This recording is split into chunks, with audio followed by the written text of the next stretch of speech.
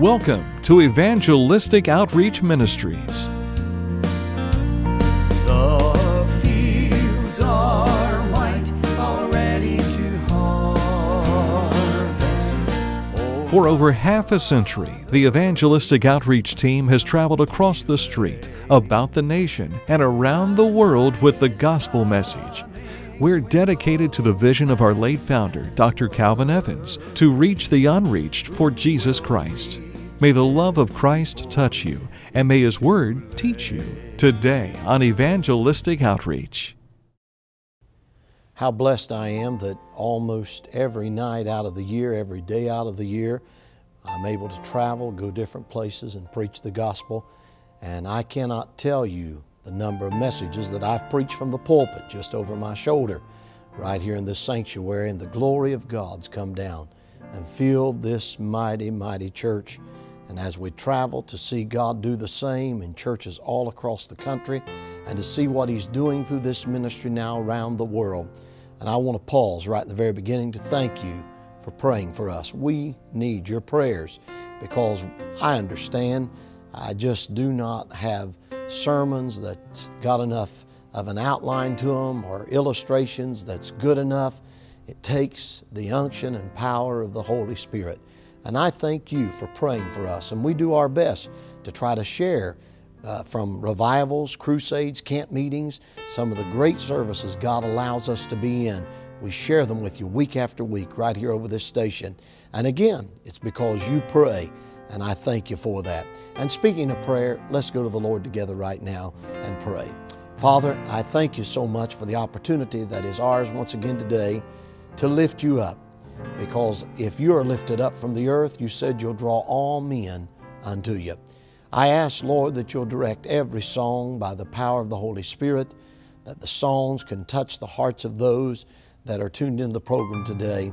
I pray, Lord, for our dear, dear preacher friends. Many of them will even be taking to the pulpit today to share the message of Christ, but yet they've paused for a few moments to give us their time.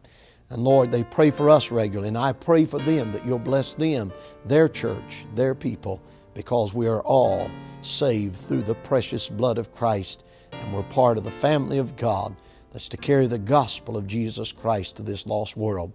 Lord, I pray for the shut-in friends as well that need healing and help and strength. Many of them are facing tremendous battles, and I pray that you'll comfort them by your presence and power today. Lord, I know that there is no substitute for your church, no substitute for the local church, but I pray this day that you'll allow this ministry to maybe fill just a small part of the deep void in the hearts of people that's not able to attend church. They want to, but they can't be there today. So Lord, may the Spirit of the living God touch the message and touch the music, that their heart will be challenged and encouraged. Thank you, Lord, for the souls we're seeing saved. We give you glory and praise for all of it. And thank you for the privilege to share the message of Christ today.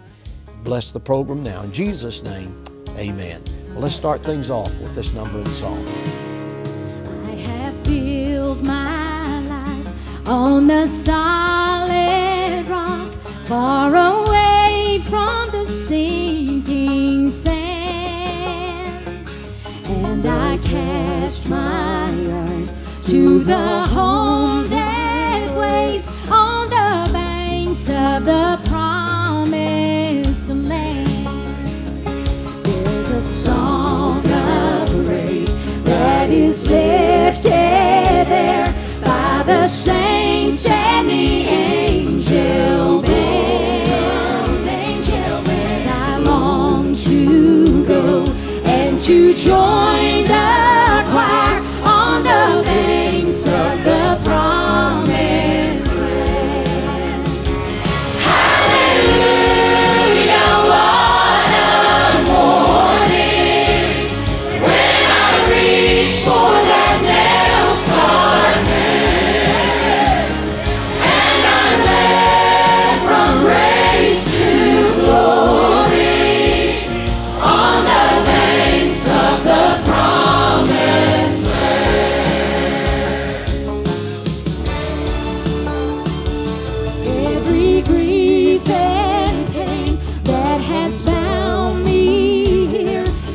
Jesus knows and He understands.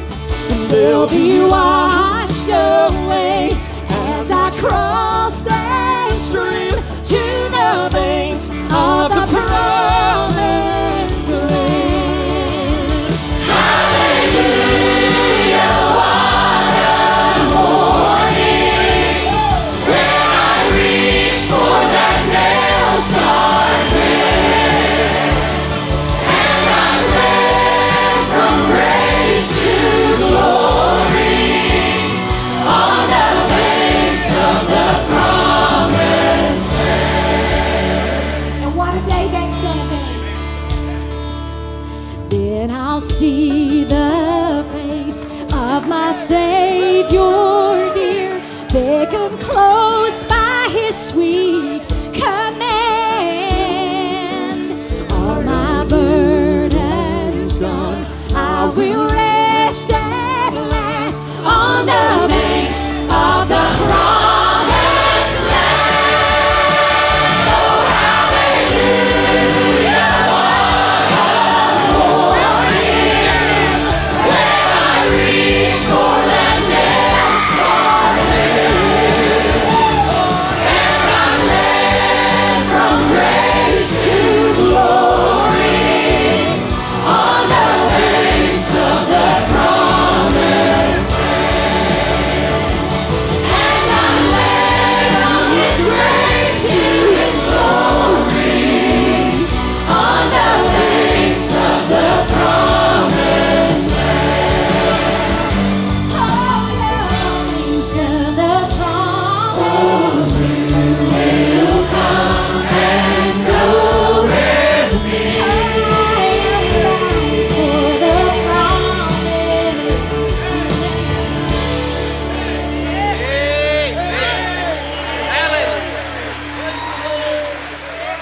Y'all sing with us.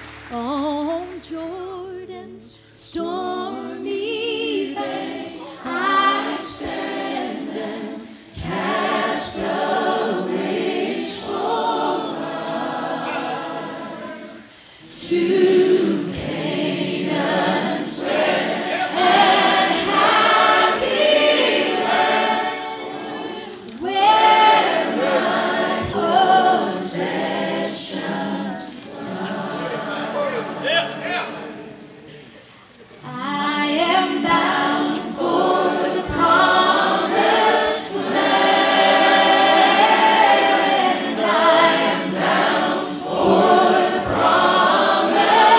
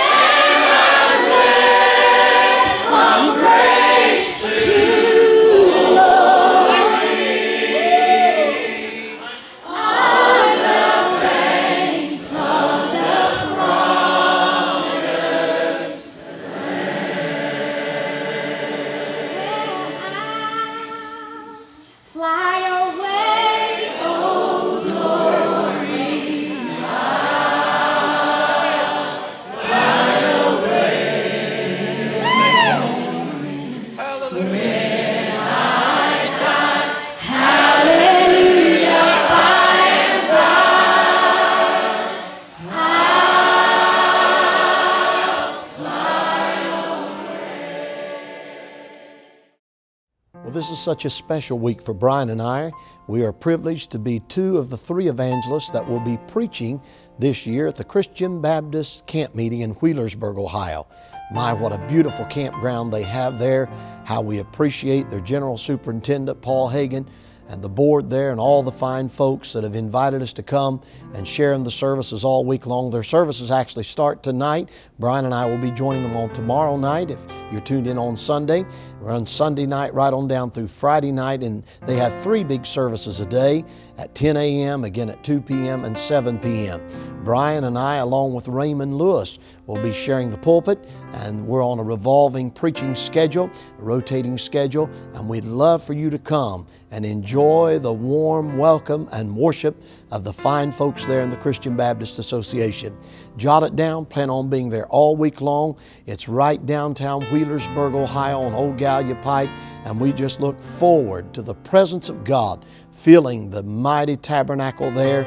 It'll be like going back years in time as the folks gather in and worship together there, the beautiful tabernacle on the Christian Baptist campgrounds. So come and attend the services as much as you possibly can this week. We look forward to seeing hundreds of our friends down through the week, and thank you in advance for praying for us. We need your prayers as we go out week after week to share the good news of Christ. And thank you for rallying to the cause of this ministry. Those of you that bless us time and time again by supporting us and praying for us and your faithfulness, we do love you and appreciate you so much. I hope you'll pray about becoming a partner of this ministry. If you're not helping us already, we need more churches to get involved in our missions outreach. We need individuals that'll say, I want to be a part of the radio and television ministry. I want to be a part of your missions outreach. I want to be a blessing to people that stand in need right here in America. Send the best gift you can today. Our mailing address is Calvin Evans, 299 Ohio Avenue, New Boston, Ohio 45662. Or you can call us toll free 800-767-8713, or you can visit us on the World Wide Web at calvinevans.org. And we look forward to hearing from you this week. Don't forget to request the free gift offer when you contact us as well. God has used these gift offers in a supernatural way to touch lives, and I believe you'll be blessed by this month's gift offer. It's absolutely free. Just mention it when you're out. And you know, I hope by now you're on our mailing list. If you're not on our mailing list, let me encourage you to do that when you contact us.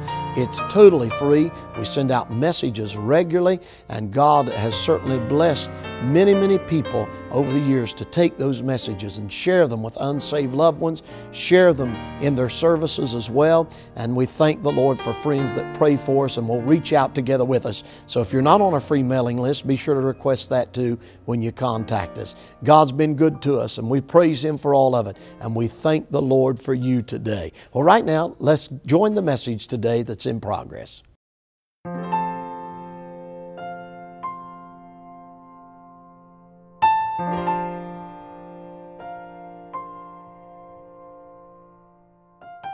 The book of Romans can really be divided into 2 different categories. Paul is trying to teach them a practical doctrine, but then he uses those practical doctrines to teach them to live a holy and acceptable life pleasing unto God. The first 11 chapters he deals with one specific subject, and that's the subject of justification. And in Romans chapter 5, you'll find my text verse for tonight. Romans chapter 5, and we'll read verses 1 and 2. Romans chapter 5 and read verses 1 and 2. He's writing to the church at Rome, and undoubtedly they are having problems with their past.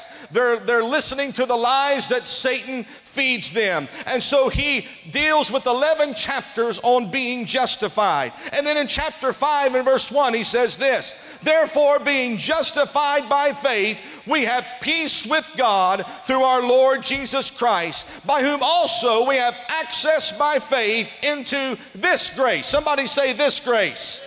Say it again, this grace, wherein we stand and rejoice in hope of the glory of God.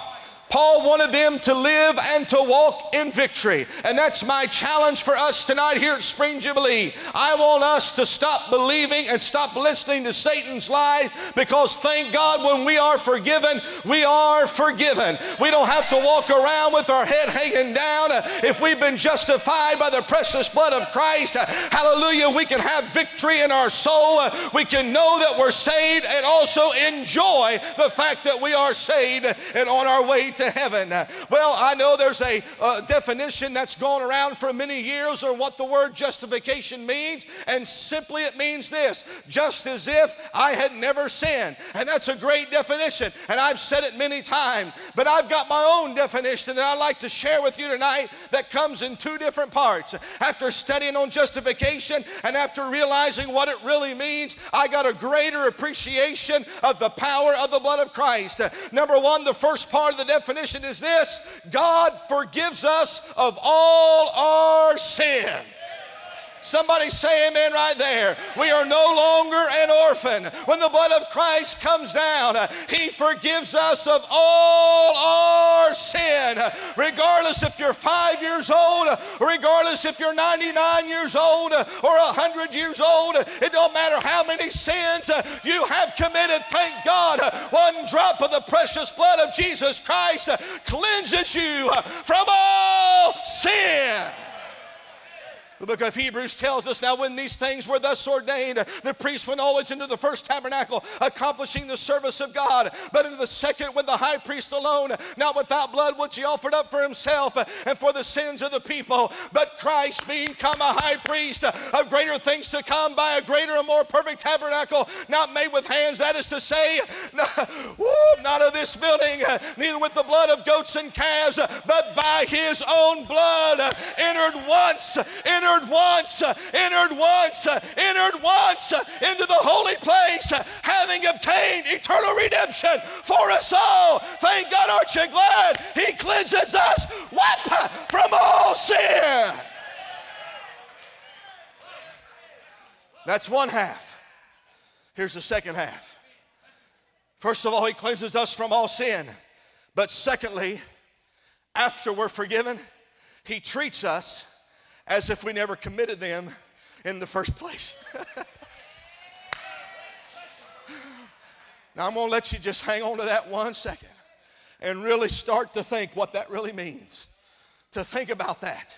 To think about that being justified means He forgives you of every sin you've committed. But then after He forgives you, He forgets them and He never lays them again against you. Thank God, it's as if you never committed the sin in the first place. So why do you let the devil bring up your stinking rotten past? Thank God, when you're justified, it's forgiven, it's forgotten, and we should walk around victorious. Because we're justified. He wiped the slate clean and He no longer remembers them. But He treats us as if we never did them in the first place. But there is a problem. There's a problem. And this is where the Romans were at, and this is where we're at today. God forgets them. God treats us like we never sinned. But we still have a memory. And I'm convinced there are people that hold doctorate degrees on bringing up your past. Not only do you remember what you did, but everybody else remembers the scoundrel you used to be.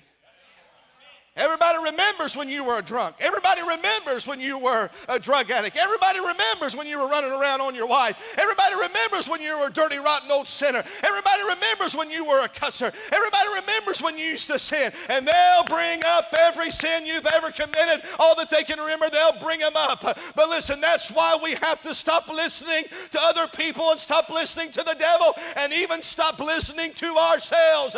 Because when we're justified, God, the one that forgives us, forgets it, wipes the slate clean, and never remembers them again. It's hard for us to understand because we can't forgive ourselves. But may I remind you, you can't forgive yourself. I'll just reiterate that. You can't. You do not have the power to forgive one sin you committed. That's why we have to stop listening and stop believing on the power of being justified. So what are some of the blessings that come with being justified?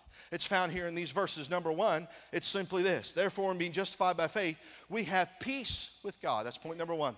When we're justified, we have peace with God. When Jesus Christ, the Holy Spirit, starts to rule and reign in your life, you have a personal relationship with the Creator of the universe. To thank the one that formed the moon and stars, that formed this grand earth, and now He lives in our heart. You have a personal one-on-one relationship with Him. And not only do you have a personal relationship, you have peace with Him.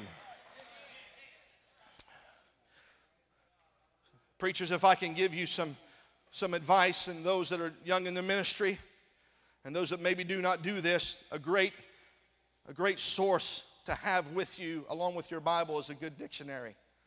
A good old Webster's dictionary. And the definition of the word peace in the Webster's dictionary simply means this: the state of mutual harmony between people or groups. And when you think about the peace with God and having mutual harmony between you and God, that brings a greater definition to what having peace really means. It means that you're in tune with Him, and He's in tune with you. Let me share with you this illustration that I learned a long time ago. If you have a piano that has strings on it, you actually have two pianos that have strings, and you have them in the same room. You can go to one piano and you can hit a middle C and just start playing that note over and over and over and over again. If the other piano in the room is in tune with the piano that you are playing, every C, not just middle C, but every C on that piano will begin to vibrate. You know why? Because they're in tune with one another. And my dad, I told my dad this illustration, and he was quick to remind me. He's played the piano for as long as he's about lived, and so almost 60 years probably he's played the piano. He reminded me, in order to get that to happen, you have to push the sustain pedal. You have to remove all hindrances. You have to get rid of all the stops in order for there to be in order for there to be mutual harmony in between the pianos. So think of it tonight. If we're in tune with God and He's in tune with us, if He begins to play a note, then we'll feel it on the inside. Hey, if you're in tune with God and I'm in tune with God, when you start shouting, it'll do something on the inside here. That's what having peace with God is all about. When He speaks, we hear it. When He says move, we move. When He says shout, we shout. It's having peace with God because we are justified. Hallelujah. Peace with God. Not only do we have that, but we also have power with God. The power comes in verse 2. By whom also we have access by faith into, and I told you to say it, this grace. Say this grace. This grace, this grace. We all know what grace means. The grace has been tried to be explained, and songs have been written about it, but yet no one has ever been properly able to adequately define what grace really means. You can't really explain it. You just have to experience it, don't you? Some people say that grace is the unmerited favor of God, and yes, that's a great definition. But if you look in the Old Testament, the Bible says when you speak to the mountain, shout grace to the mountain, and the mountain will be removed. So that tells me that grace not only is the unmerited favor of God, but it is the unleashed power of God. Because what else could lift you from the miry clay and set your feet on a solid rock to stay? That is the amazing grace of an almighty God. It was grace that has brought you to this place, and it is grace that will bring you home. And you can have grace tonight by being justified. And grace, I found, comes in many different forms and many different types, because whatever situation you're in, God has the grace just for you. Thank God there is electing grace. 2 Timothy 1:9 says, who have saved us and called us with a holy calling, not according to our works, but according to his own purpose and grace, which was given us in Jesus Christ before the world began. Thank God there's regenerating grace. Ezekiel 36:26 says, a new heart also will I give you, and a new spirit will I put within you. I will take away the stony heart of your flesh, and I will give you a heart of flesh. Thank God there's converting grace. Ephesians 2:8-9 says, for by grace are you saved through faith, and that not of yourselves. It is the gift of God, not of works, lest any man should boast. There's adopting grace. Ephesians 1:4 says, according as he hath chosen us in him before the foundation of the world, that we should be holy and without blame before him in love, to the praise and the glory of his grace, wherein he hath made us accepted in the beloved. Thank God there is sanctifying grace. Romans 6:14 says, for sin shall not have dominion over you, for ye are not under the law, but you're under grace. Hallelujah.